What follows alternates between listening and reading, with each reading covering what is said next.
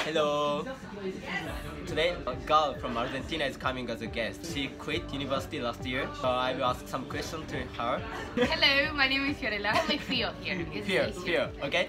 You quit university last year, right? I quit university last year, yes. So it's not so common in Japan. Why did you quit university? Okay, so I was studying physics in university. It wasn't working for me. For real, I really love physics. I still like it and I teach it, but I couldn't put all my effort to it because I wasn't enjoying it. I realized that it's not what I wanted to dedicate my life to. I've been studying Japanese for 7 years now, and I really love it, and it's what I want to do. It was a very hard decision, but I decided to quit, give my all to Japanese.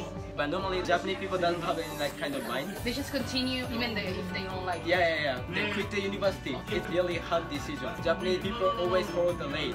Yeah, I understand. For me, it was a very hard decision. Socially, you have the pressure to do university at appropriate amount of years.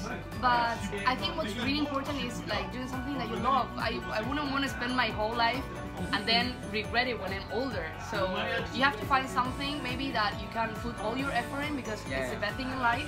Put all your effort in something that you really love. You decided to quit university and now you're happy. Yeah, I'm super happy. I think it's a really good decision. I was very scared, and I'm still scared because coming to study to Japan, I know it's very difficult. But still, I think it was the right decision. Now I'm free to really do what I want to do. Yeah, that's the best way. Yeah. Nice. Nice. Okay. Yay.